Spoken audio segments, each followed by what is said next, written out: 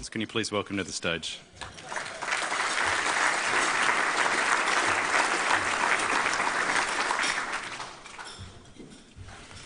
Well, thank you very much, Mark. And you're damn right, I want Chris Bowen's job.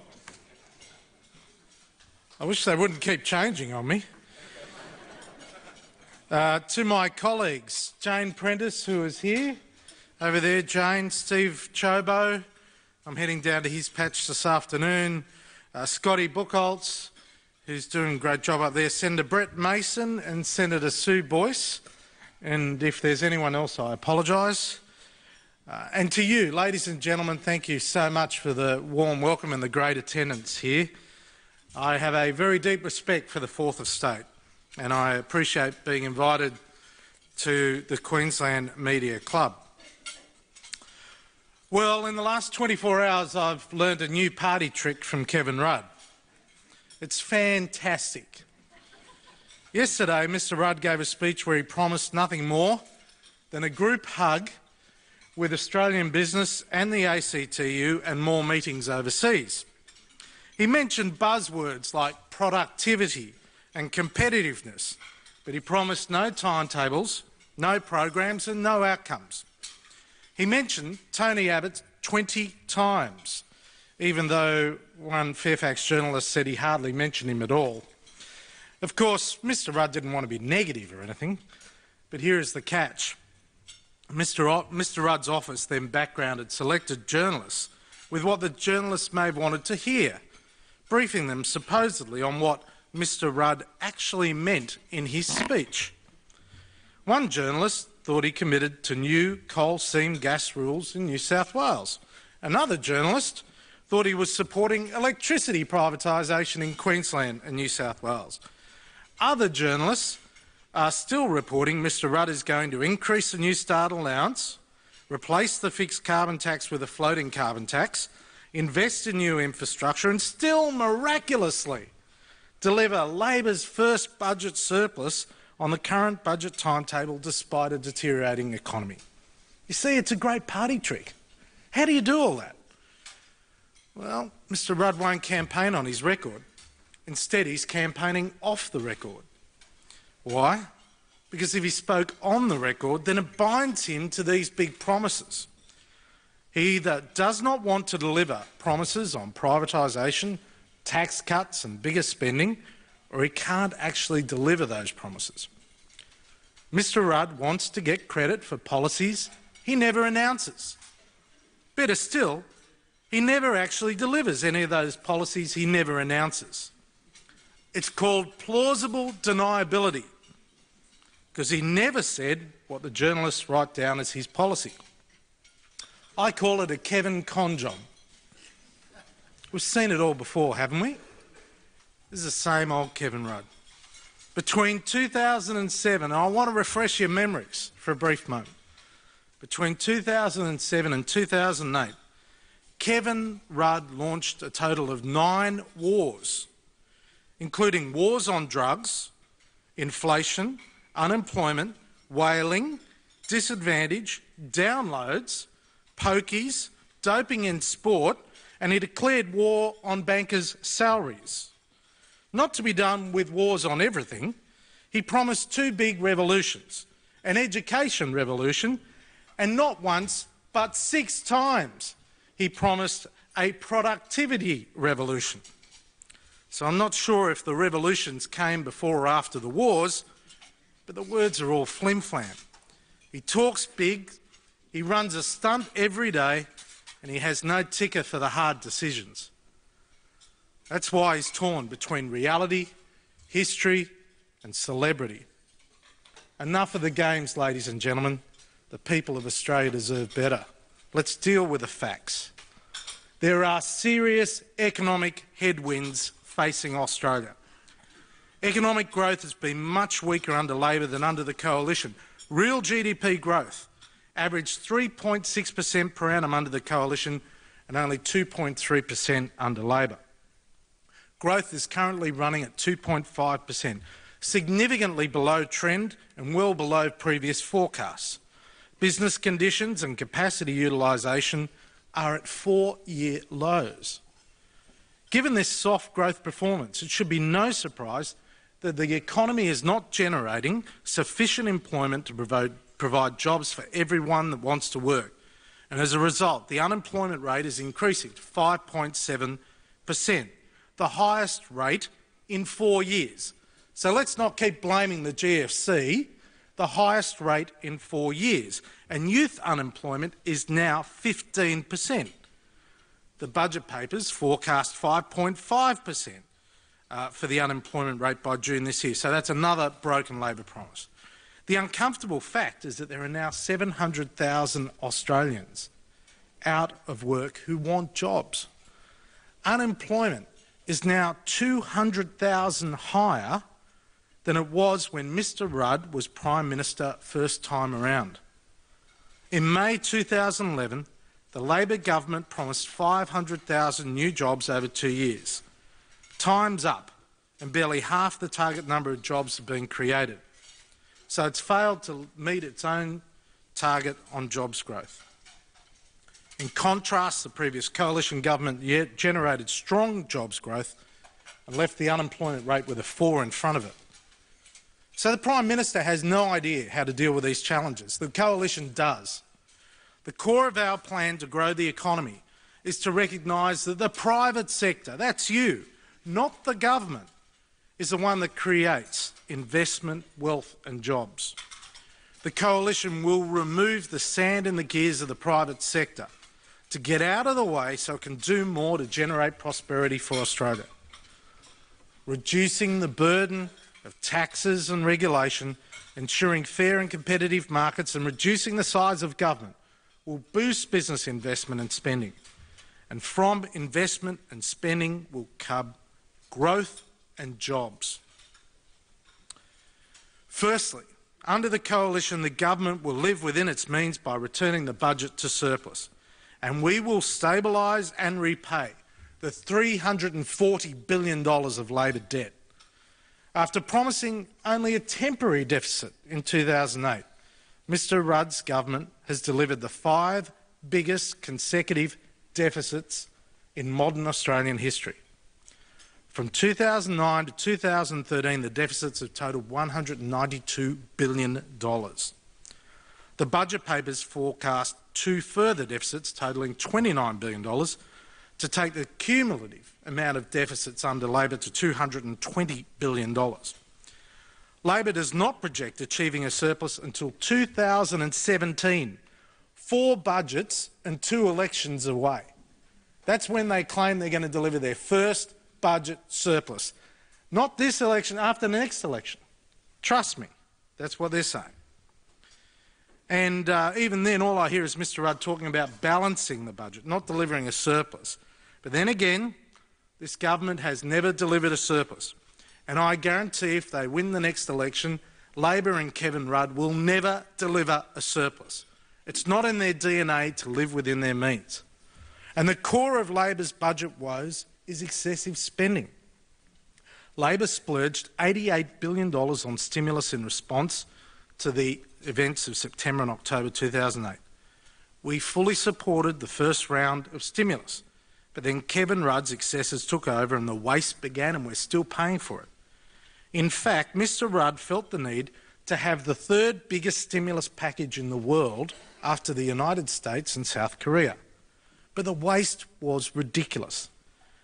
$27,900 cheques were sent overseas, even though they were meant to stimulate our economy. 27,000. And I suspect New Zealand is forever grateful. What's more, $16,900 cheques went to dead people. Not even Kevin Rudd could get them to spend the money in time. Mr Rudd spent $2 billion to put pink bats in people's roofs and then spent nearly $500 million to take them out.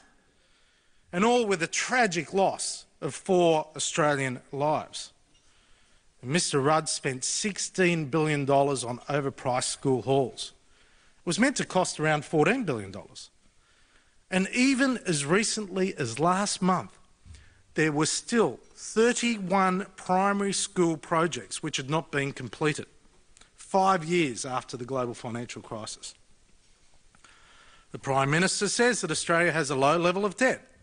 The facts are that the government debt has risen in every year of the Labor government and will continue to increase in every year of the next 4 years. The increase in debt under the Labor government, the first 5 years, has been the fastest both in dollar terms and as a share of GDP in modern Australian history. So they've built up debt faster than anyone else. Anyone else. The last time Mr Rudd was Prime Minister, he was borrowing well over $100 million a day. Now he's borrowing an additional $49 million every single day. By the end of this year, Labor will have increased debt by over $220 billion since its election in 2007. And because it didn't trust itself, it had a debt limit. And they first set the debt limit at $75 billion and said it'd never go above that. Then they set it at $200 billion. No, we're not going above that. $250 billion. No, don't worry, we're not going above that. $300 billion. No, don't worry, we're not going above that. And we drew the teeth out of the crocodile at Treasury and Senate estimates, and we find that it's going to go up to well over $300 billion. In fact, Treasury said the gross debt will be $290 billion by Christmas this year. The expected peak is $340 billion, but that's as of today. And this debt, as you know, with your mortgages and your businesses, it has to be repaid, it has to be serviced. The interest alone is $13 billion a year, $35 million a day in interest. And the annual interest cost is more than enough to cover the full year costs of the National Disability Insurance Scheme. The total interest bill, by the way, would cover the construction of 10 brand new teaching hospitals every year in Australia. Just the interest on the government's debt. And overwhelmingly, most of that interest is going overseas because most of that debt is held overseas. Yesterday, the Prime Minister did not announce any new initiatives to balance the budget or repay the debt. And the chaotic state of the budget doesn't seem to be any concern of his. It's of concern to us. We will put the nation's finances back on a sustainable course. We've done it before. We'll climb the mountain again. And we'll do this by eliminating waste and unnecessary spending, not by raising taxes. And we've already announced significant savings, totalling well over $15 billion, including abolishing the $1 billion per year school kids bonus. It's not popular, but it's the right thing to do because it's borrowed money. We're borrowing from our children to hand it over to parents.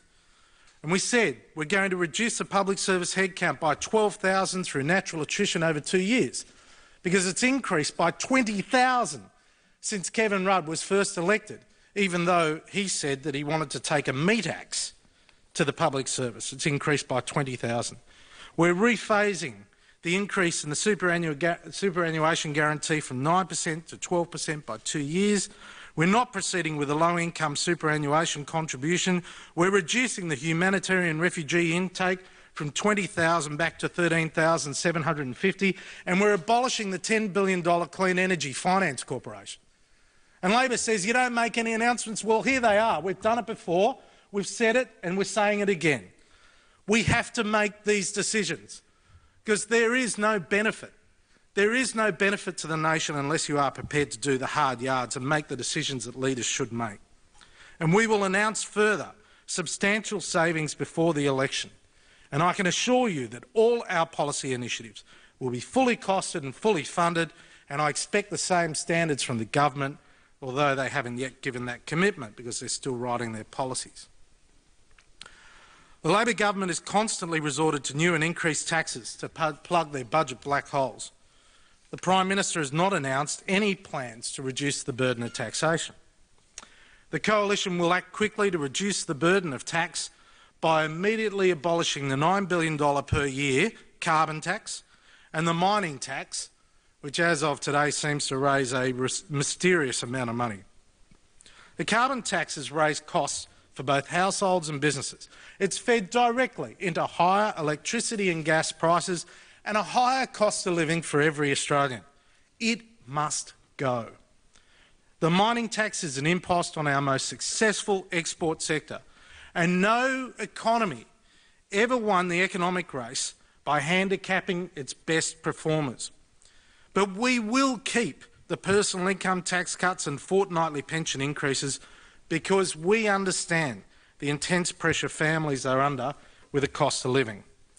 We've also announced a white paper reform process for real tax reform that will lay down a new tax agenda for the Australian people's approval at the subsequent election. Of course, our opponents will never tell you about their new taxes, carbon tax being the most spectacular example. 39 of which they've introduced or increased since Mr Rudd was first elected in 2007. We have a plan. Ladies and gentlemen, productivity growth is a key driver of a prosperous economy. At the end of the day, it is the level of a nation's productivity that determines the standard of living for our citizens. And we're proud of our record on productivity. Labor productivity growth was about half of 1 percentage point higher under the last coalition government than it is under Labor, and that is a fact. Where Mr Rudd got his facts from yesterday, we can't quite work out. I suspect he can't either. Unlike our opponents, we'll take concrete steps to boost productivity. And as a great relief to you, we'll not be asking everyone to hold hands and sing Kumbaya, which is Mr Rudd's preferred policy development process. Well, I suppose the 2020 summit was a screaming success, wasn't it?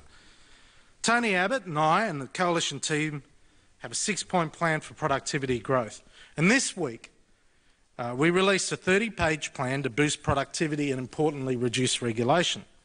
In 2007 election, Mr Rudd promised this, that for every new regulation, an old regulation would be removed. Well, that was a screaming success. In 6 years under Labor, they've removed 1,000 regulations. Well done, Labor. The problem is they've introduced 21,000 new regulations. So what we've said is we will reduce the burden of regulation on business by $1 billion a year through reducing red and green tape.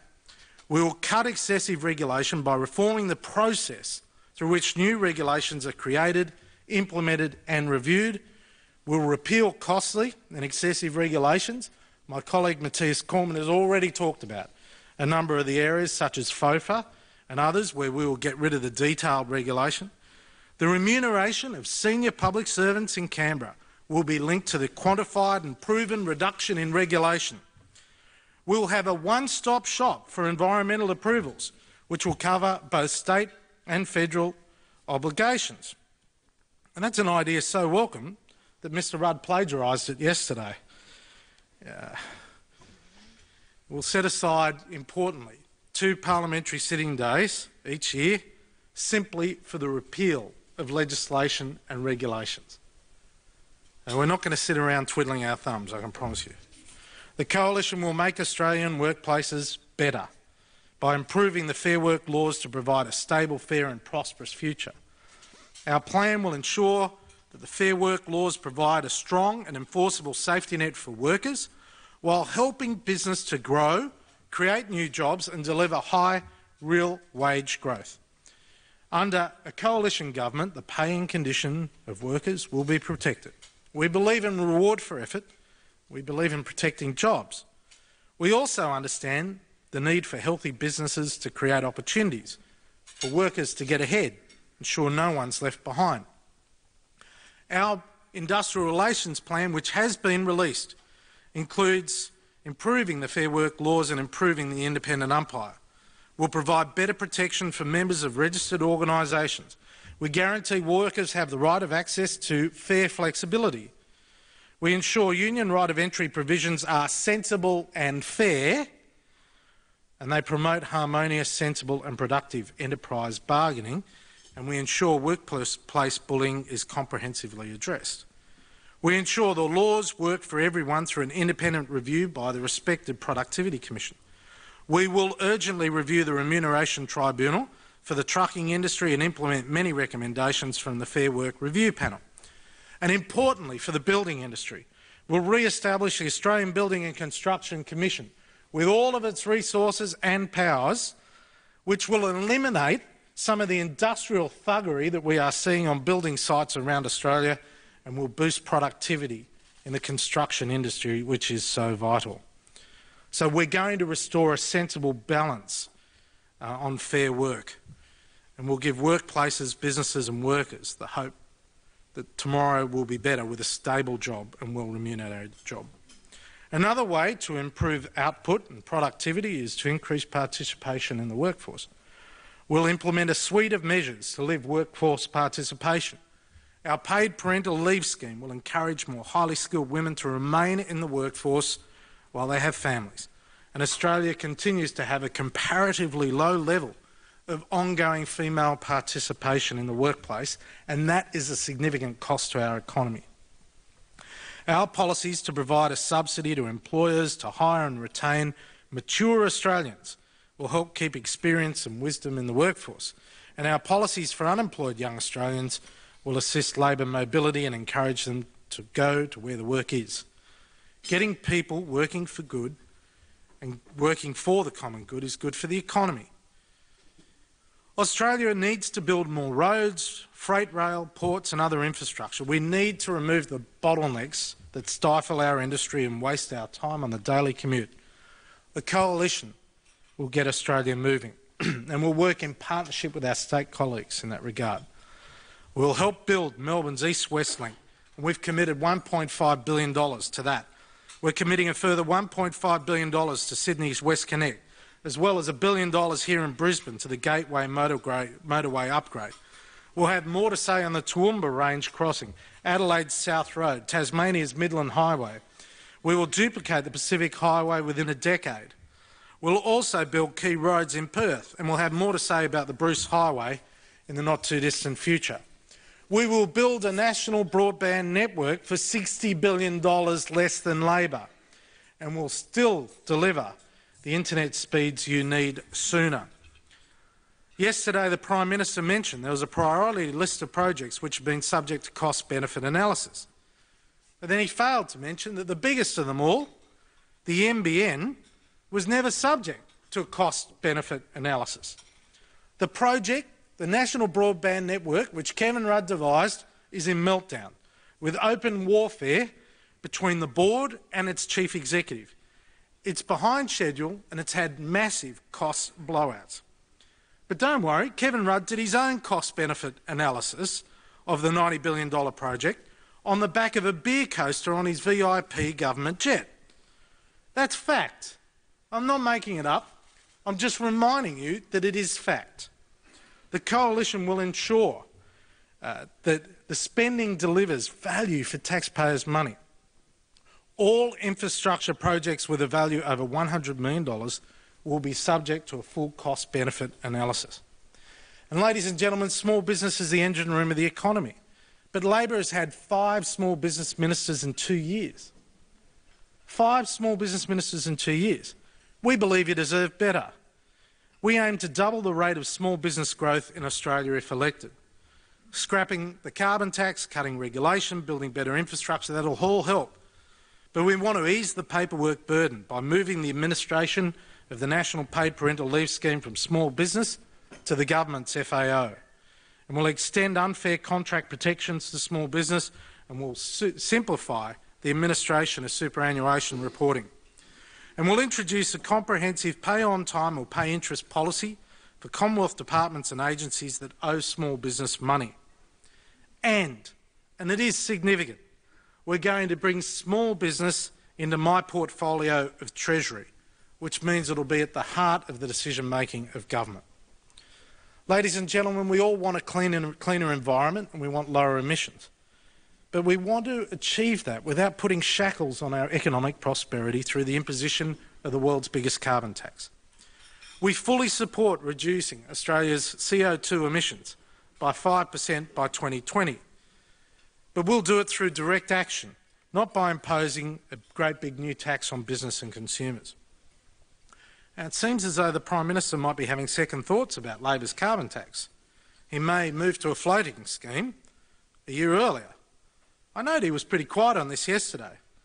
Perhaps he's finally worked out that it's going to cost a lot of money. He'll actually make have to make some hard decisions about saving money to pay for it. In any case, a lower tax will still be a tax, whether it's fixed or floating, and it still can be jacked up after the election. These sorts of policy fiddles will not fool the Australian people. We are clear. The coalition is clear.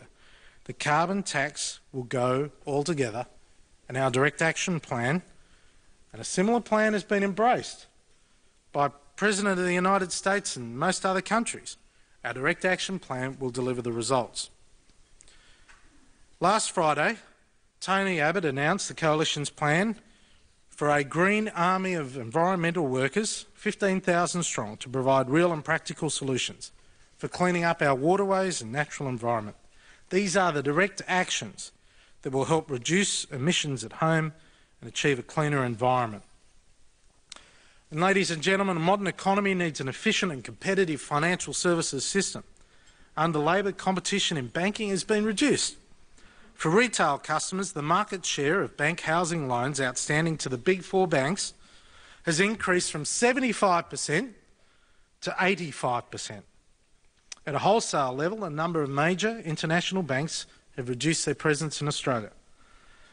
In October 2010, I proposed a 9-point plan to lift competition in financial services. And obviously it was a pretty good plan because Labor stole most of the initiatives.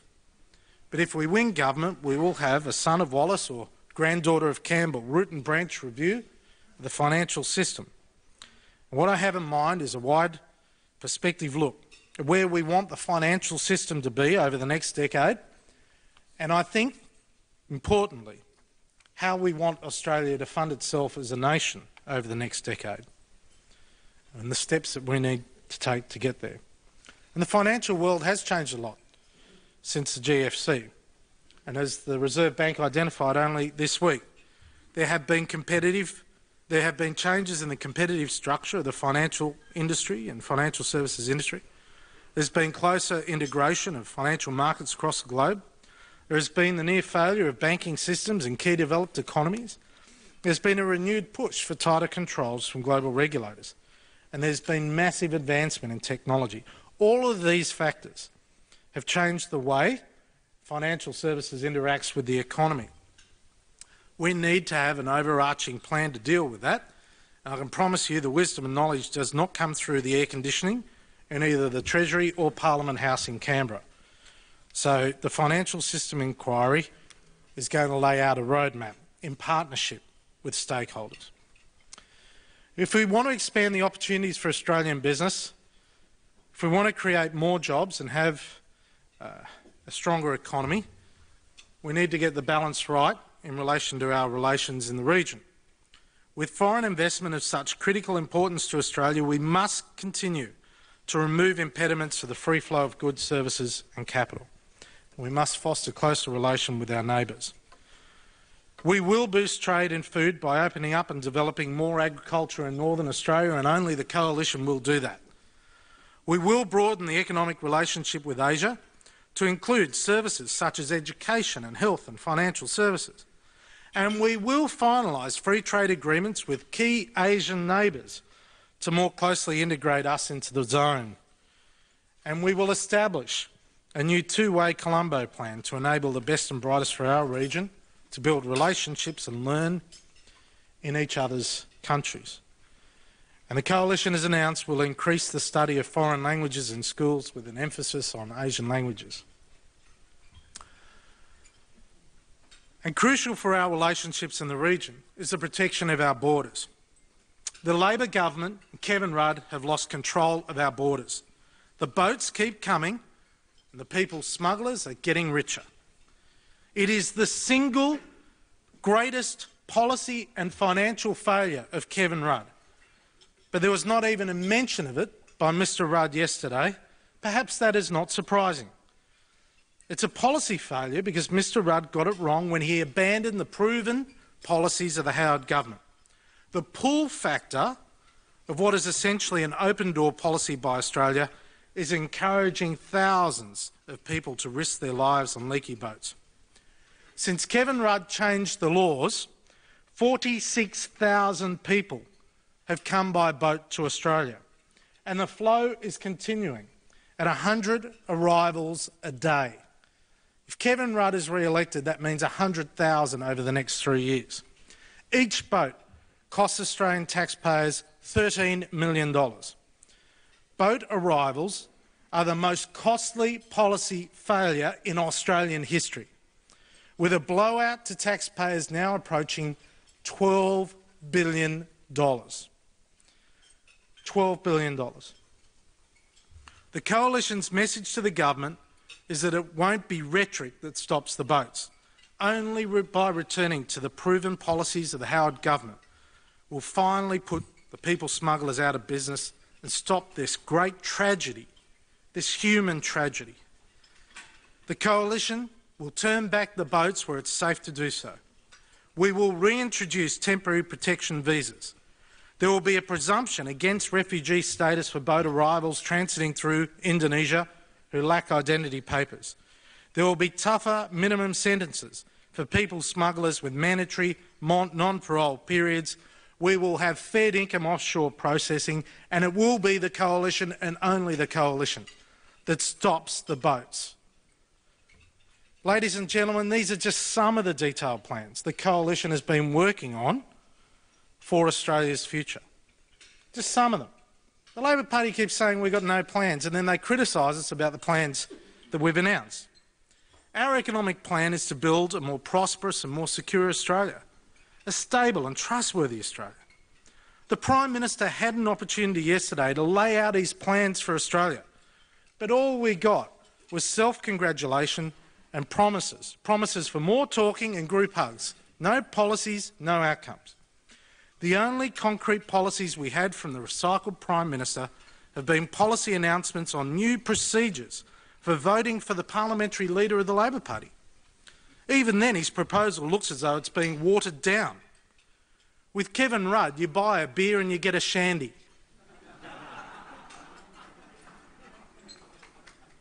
The Treasurer is not any better. All he's done is launch his book, which tells us Labor should not have got into bed with the Greens. He wants a divorce, but he's still in the marriage. Seriously, who cares about the Labor Party? Australians want a government that cares about them, about their families and about their jobs and their businesses. That's what Australians want. What's coming out of Canberra, what's coming out of Kevin Rudd is all self-indulgent, inwardly focused flim-flam. And it shows Labor only cares for itself, with no regard for the responsibilities of governing the country. The Labor Party's playing the fiddle and Rome is burning. Nothing's changed. The spending is still out of control, the debt is still climbing, unemployment is still rising, a carbon tax and a mining tax are still in place, the economy is weakening and the boats are still coming. Much has been said, but nothing has been delivered. Ladies and gentlemen, strong communities do not need celebrities as leaders. Australia does not need Kevin Kardashian as Prime Minister.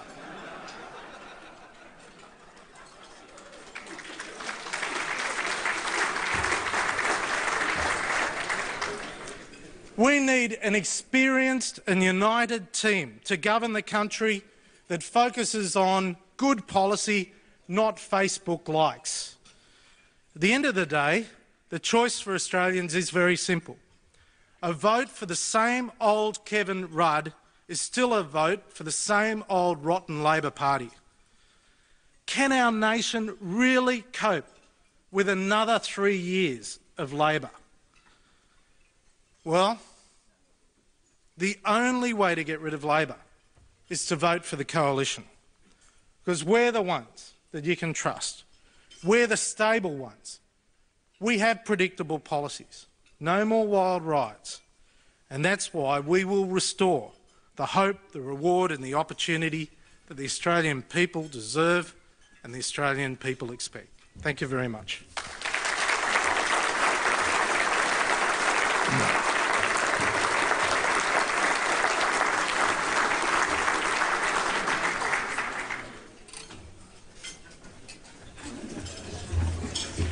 Thank you, Joe. Joe's kindly agreed to stay up on the stage for some questions. We might start with a few journos, and it's a pretty good crowd here today, so we might throw to the floor for some questions. If you can just sort of keep your questions brief and say where you're coming from, and where you're coming from as well, perhaps.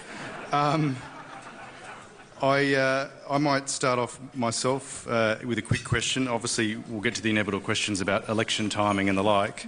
But I first, obviously, the coalition and certain sections of the media have run a pretty strong campaign against the NBN. Mike Quigley's announced today that he's riding off into the sunset. What's your response to that? Do you think your good friend Malcolm Turnbull tweeted before saying, name any company that succeeded when the CEO has quit. Do you think that it's still viable, and who would you put up as a replacement? Well, it's no surprise, and I didn't know that before I actually pointed out that there was a breakdown between the board and the chief executive, so... It's a pretty major one, no? You can just assume that everything else in the speech is right as well.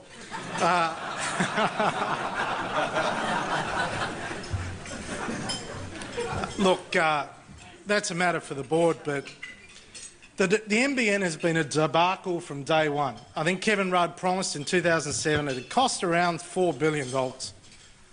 Well, we're still waiting, and the best industry estimates that we can get illustrate, concern that it's going to get to $90 billion. $90 billion, if it's rolled out. And it's got all the problems, just as there were pink bat problems and terrible tragedies associated with the pink bats, now we've got terrible circumstances arising with asbestos in the pits in the NBN. Labor doesn't know how to implement policy. It doesn't know how to do it. It's got the big grandiose gestures, but they don't know how to run an economy. They don't know how to run a business. And what a surprise, because none of them have ever run businesses. So is the NBN as a company viable with the direct action plan, or do you think it needs to be overhauled and start again? With our policy, yes it is. And Malcolm, we've released our broadband policy. It's a very, very comprehensive policy, and I urge you all to read it. I might have one more quick question before we throw to the floor. There was talk about, in Kevin Rudd's speech yesterday, about electricity prices. Obviously that's a pretty hot topic across the country. He wasn't stupid enough to say that he could bring down electricity prices, because I don't think any politician can, but he seemed to suggest that there would be a bit of pressure being put on certain state governments to perhaps privatise electricity assets as a way to bring down power prices. What's your response to that? It's more bluff and bluster. I asked Chris Bowen on Morning TV this morning, do you support the electricity privatisation in Queensland and New South Wales? And he wouldn't answer the question. It's come as a surprise to Labor. But Kevin Rudd was backgrounding that, well, we're going to privatise electricity in New South Wales and Queensland. Well, but he wouldn't say it. He was background, it came through the media, through some journos, including, I think, one journo at your august institution. I won't mention who it is. Yeah. But, they said, well, it's on, the privatisation, electricity. But you see, Kevin doesn't want to actually say that, because then he's held accountable, and then it becomes a policy. And then he's held accountable to that policy, and oh my goodness, I might have to deliver. And it could create division in the community. That's the thing. All talk. The only way to reduce electricity prices from what they're going to be is to get rid of the carbon tax. That's a starting point. That's a starting point. And, he just doesn't want to do that. OK, we might throw to the floor. Has anyone got a question? Kim Aegis from Australian Associated Press. Sorry. Kim Aegis from Australian Associated Press. Hello, Kim. Housing figures have been strong for 5 months now. Has the RBA got the settings right? And secondly, before Kevin Rudd became Prime Minister, the focus in Queensland was how many seats Labor would lose in the state. Now, how worried are you about the LNP losing marginal seats? Well, I'll leave the commentary on seats to others, but we have outstanding members who are working damn hard for the community. And if you look at the mess that the Queensland LNP inherited from Labor, multiplied by 4 and think of what Australia will look like if Labor's re-elected and is there for the next 3 years. And I'd say to Queenslanders, what I've discovered about Queenslanders is that they have a low tolerance threshold for people that are full of it. And Kevin Rudd is one of those.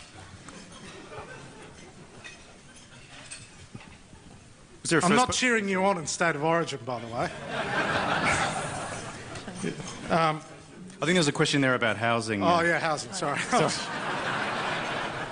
You get off the attack for 1 minute and answer just- the question on policy, would be nice. Just 1 minute.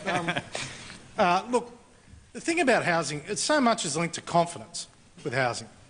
And the bottom line is, if people aren't confident enough about their jobs, they're not going to go and borrow money. And there's virtually no credit growth in Australia at the moment because people are sitting on their hands. They're nervous about job security.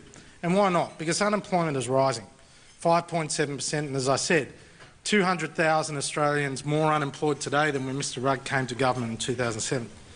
And they're underemployed as well. There is very significant underemployment in Australia. So people are nervous. Therefore, they are not going to take the risk of borrowing money from the bank and going and buying a home. And therefore, what you are going to see is that we are not going to get back to the housing construction levels that we've had in the past until we have confidence back in the community. And one thing leads to another.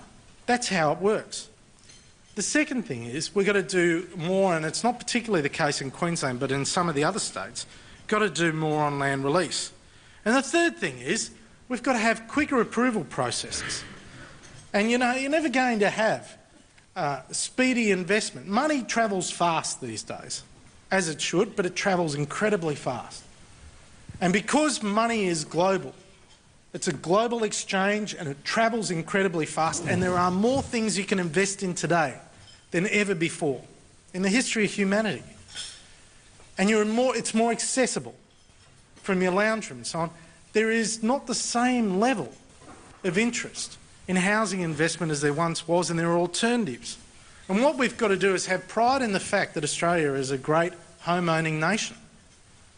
And we've got to focus on the opportunities that come from home ownership, such as stability of community, such as affordability for people who can't afford to buy a home and therefore they rent, and accessibility to housing. And the market is a good market in housing. Government intervention is not something I encourage. But I'd say to you, you are never going to get further growth in housing until you get some confidence back into the community so that people have the confidence to go down the bank and borrow some money. It's not going to change under Labor. Okay, I think we've got another question there. Yeah. Ray Wilson from APN. What can regional Queensland voters expect from a coalition government in power? And can you tell us a little bit more about your commitment to fixing the Bruce Highway? You'll hear about the Bruce Highway in due course. It's not for me to make announcements here, but I drove the Bruce Highway not long ago, actually. I understand where people are at about parts of the Bruce Highway, not all of it. There's some upgrades going on at the moment. In relation to regional Australia, I was at Cloncurry 2 or 3 weeks ago, met with the Cattlemen's Association, and what concerned me not just was where the cattle exports are at, and that is what a terrible, terrible policy failure it was to close down the live cattle export industry overnight without warning. That was a complete unmitigated disaster. Complete unmitigated disaster. Not only for our relationship with Indonesia, but there is not one farmer in the Parliamentary Labor Party. Not a single farmer. And our ranks are full of farmers, from the National Party, the LNP, and even, in the case of me, believe it or not, in far north Queensland. And I'd say to you, we understand that cattle and agricultural produce are not like normal widgets that you produce in a manufacturing plant. So when you make decisions like stopping the live cattle exports, it's a disaster. And we've been working closely with the Cattlemen's Association, even from opposition, and others up there to try and open up export markets into Papua New Guinea and try and reopen export markets into Indonesia. Secondly, we will invest in the infrastructure necessary for regional Australia, and Bruce Highway is one, duplication of the Pacific Highway is another, but it's got to go beyond that. You've got to find ways to build opportunities in regional Australia. That means getting faster broadband, or getting broadband out to those communities. Not waiting for the cable to come by your house, but using a mix of technologies under our broadband plan to get fast broadband out to those communities as quick as possible. And ultimately, I'd say to you, at the highest levels of a coalition government, regional Australia will have a seat. It'll have a seat, which it doesn't have under Labor. There'll be people at the top of the tree who actually understand regional Australia, care about regional Australia, live in regional Australia. And that'll be the defining difference between us and Labor. Is there any other questions from journalists? I think we've got Mr Bruce. Jeff Bruce from 7 News. Mr Hockey, I don't know whether you've bumped into Mr Abbott while he's been in town today, but it's relatively unusual to see the two of you here. Back to Kim's question earlier, do you think that Kevin Rudd's re-elevation is going to make it more difficult for the coalition to win more seats in Queensland? Well, you know, there's an immediate interest in the celebrity factor, the bright, shiny object.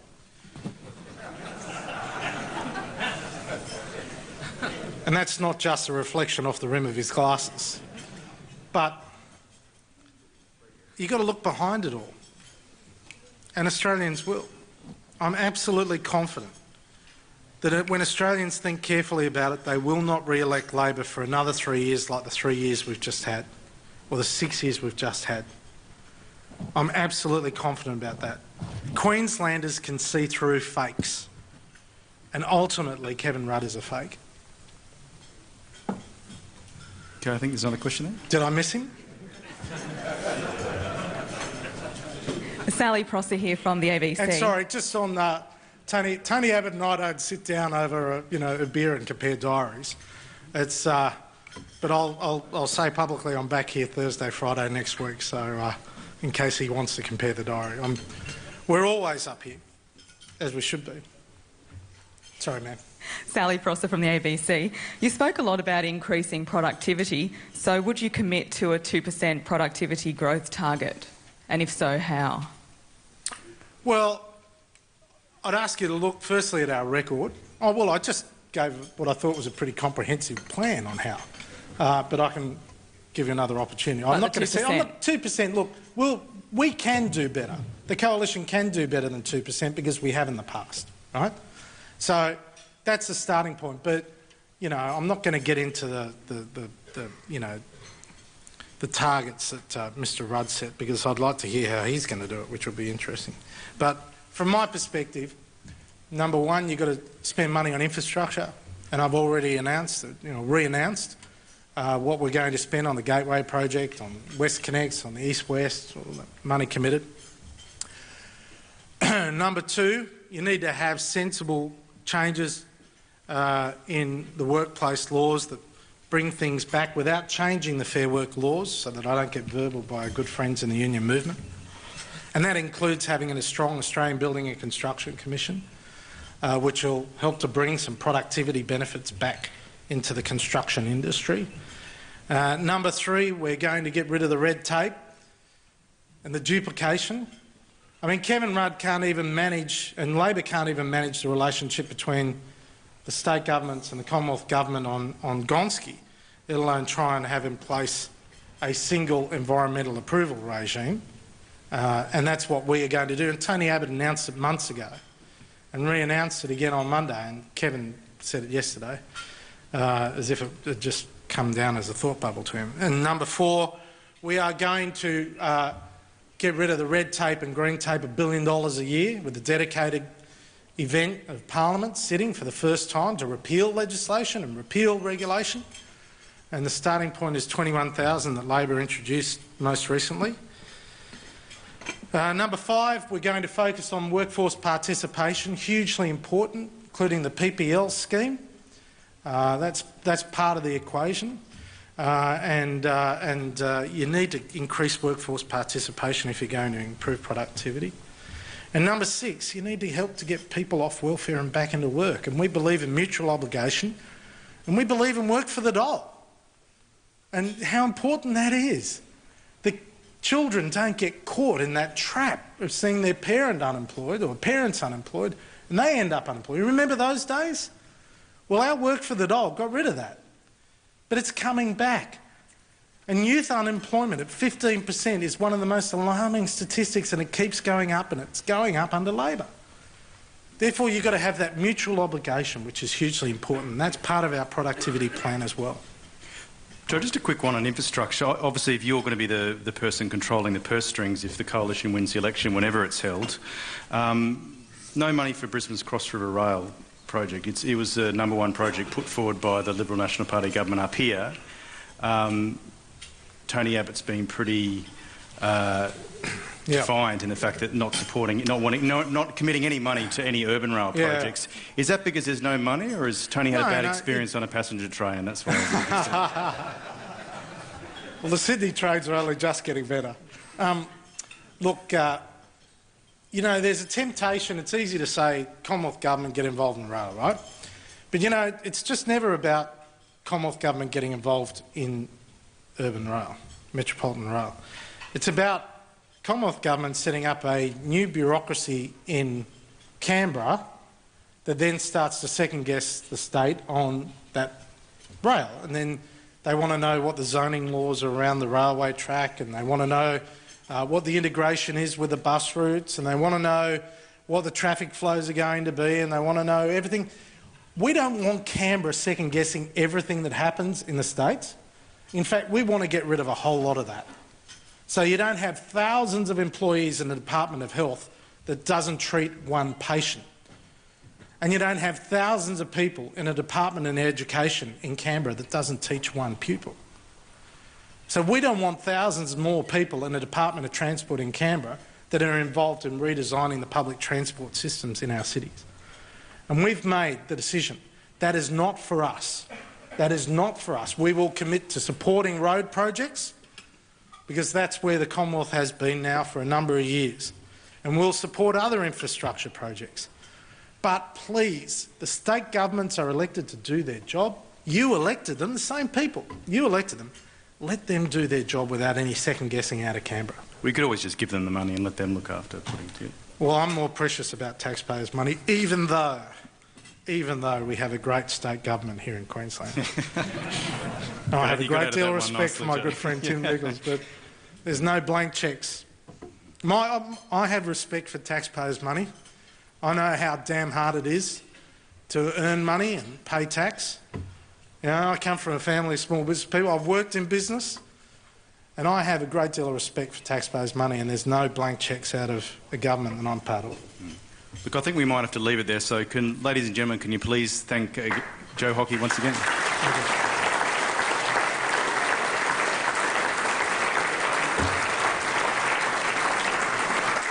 Thanks again for coming again today, ladies and gentlemen. If you want to a visual recording of today's speech, you can go to the Queensland Media Club website. Yeah.